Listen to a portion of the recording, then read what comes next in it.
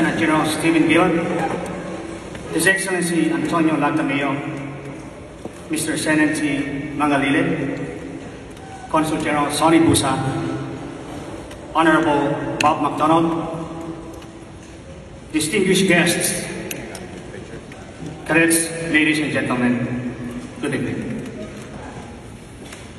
I want to thank God Almighty for the opportunity to be here tonight to receive the award in honor of the memories of my fallen comrades and heroes of Marawi. I want to thank my parents who are now my messengers to God in heaven. I also want to thank my wife, Jayaisa, and my two children, Derek and Mikhail, for all their understanding and support to my service. My siblings, Manang Vilma, Manang Rene, and Junior. Families, mentors, friends, the Association of Graduates, the United States Military Academy, and I was honored a while ago by the presence of previous Nininger awardees. Thank you. Shortly after graduating from West Point as part of the class of 2013, I was asked how I would define my success in the military service. My answer was simple. Success would not be determined by the rank I achieved or the awards I received. Instead, it would be defined by the difference I made in the units I lead and in the lives of my soldiers. When I left West Point, my leadership goal was clear: to make a difference. This goal gave me a deep sense of purpose as I navigated the early challenges of my service as a new lieutenant. Tonight, I want to share lessons relevant to all cadets, no matter where your future role takes you. Whether you lead in combat, in garrison, or in any other capacity, the philosophy of making a difference remains relevant. Throughout my service, I lost comrades and close friends who, like Alexander Nininger, made the ultimate sacrifice. Nininger's bravery in Bataan, charging forward despite his wounds, mirrors the courage I saw in my comrades. Their selflessness inspired me to serve with deeper commitment. Each loss transformed my goal of making a difference into a commitment to make that difference enduring and sustainable.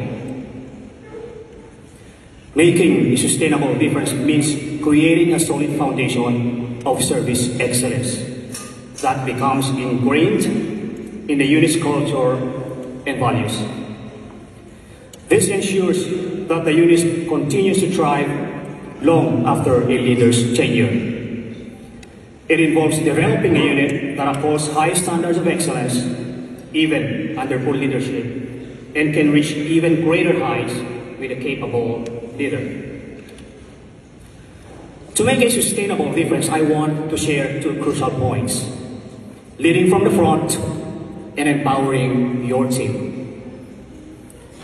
In the battles against an overwhelming number of terrorists determined to kill me and my soldiers in Sulu, Piagapo, Basilan, and Marawi, explosions and casualties caused at times even the most solid plans to collapse. But one thing remained constant: look to the leaders and follow them. When initiating progressive changes in a unit filled with seasoned warriors, I learned from leading Philippine Scout Rangers that you must first earn the respect of your troops. You do this by leading them from the front in assaulting through enemy defenses. And going far from the battlefield on the grounds of the Philippine Military Academy and the Scout Ranger School, guided by a program designed to develop warriors and leaders, leading from the front remain central, both as a core principle we instilled in our students and as the method through which we invite them into their mindset.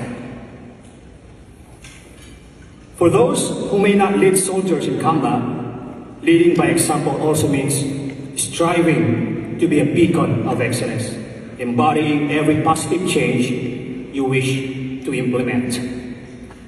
But you will not always be one of the strongest soldiers. Your troops will see you tired. Do not let that affect your goal to always be a leader by example. You can turn that weakness into an empathy-filled connection with your troops and still lead by example. Get tired,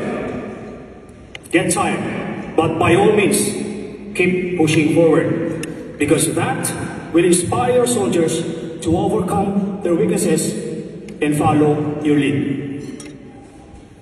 Additionally, when reporting to your unit, you may not always be fully proficient in its technical functions. However, through hard work, humility, and discipline, you will seize the opportunity to learn from both your superior officers and your subordinates.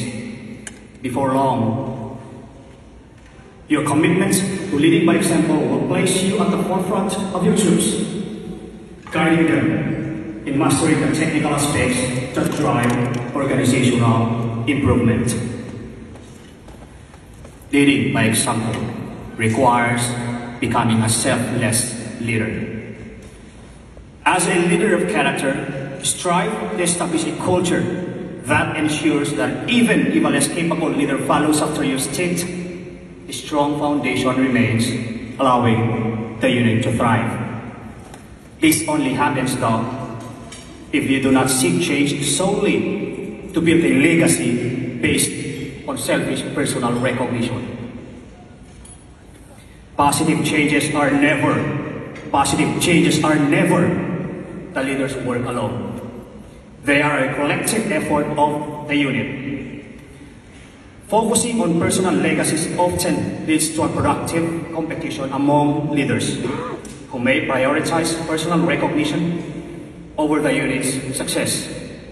Consequently, no sustainable change occurs and opportunities for progress are lost. Importantly, the collective approach to effecting lasting transformation requires empowerment. True empowerment happens when your team, whose values align with the Army values, takes full ownership of their roles and understands that their contributions are vital to the organization's success. Equip them with the tools and confidence to improve continually, and you will build a team capable of sustained excellence. However, inspiring ownership is not easy. It requires the active involvement of subordinate leaders, officers, and NCOs. Mentor them to become even better leaders than you. As every member of your unit understands their role, accountability becomes essential. It serves as a feedback mechanism for individual and unit growth.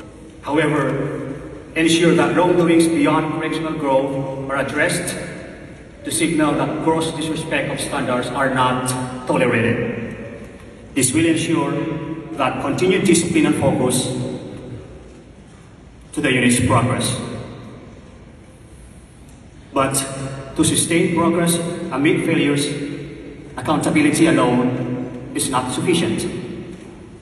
Your troops should share a commitment to step up and fill in gaps.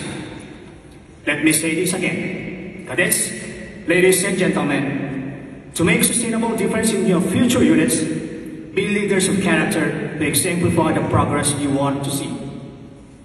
Begin empowering your units by ensuring everyone's values align with the Army values. That everyone takes ownership, that subordinate leaders are engaged and capable, and that everyone is held accountable to the highest standards. More importantly, inspire them to step up amid shortcomings and continue driving progress long after your leadership ends. However, achieving enduring progress is not an easy feat. You will face resistance to the changes you initiate. You will be compelled to make unpopular decisions. But I am confident that you will uphold the West Point principle of doing the harder right over the easier wrong, all for making progressive organizational changes. I am confident that you have the ability to lead from the front and become catalysts for lasting change, because everything I shared today, I repeat, everything I shared today, I started learning right here at West Point.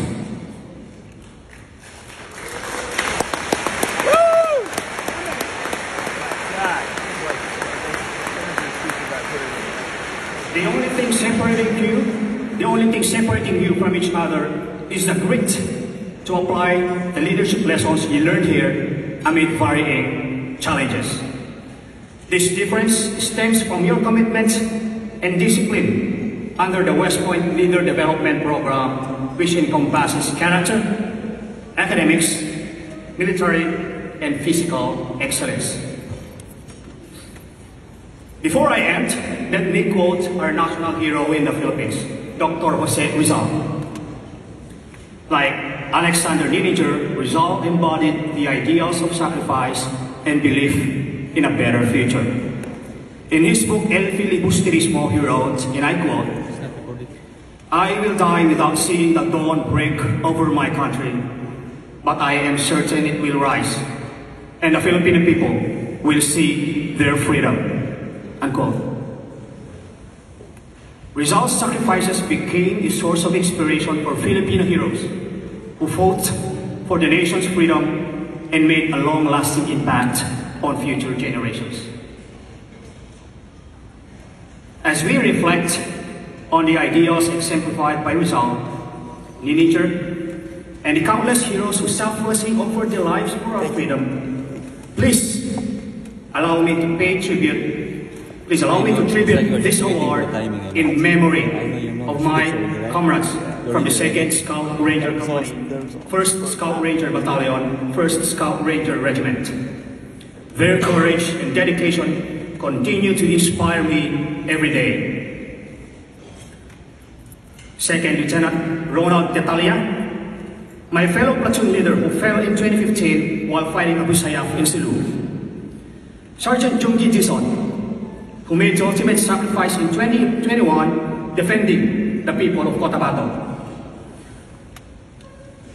I also want to honor the fallen heroes of Marawi, individuals I had the privilege of knowing as friends.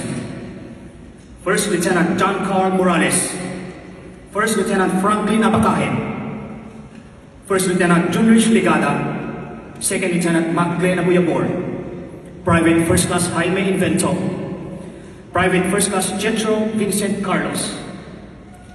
May we also remember Captain Romel Sandoval, Private First Class Seferino Tugare Jr., and more than 100 other Scout Rangers, soldiers, Marines, and police officers who sacrificed their lives in that battle.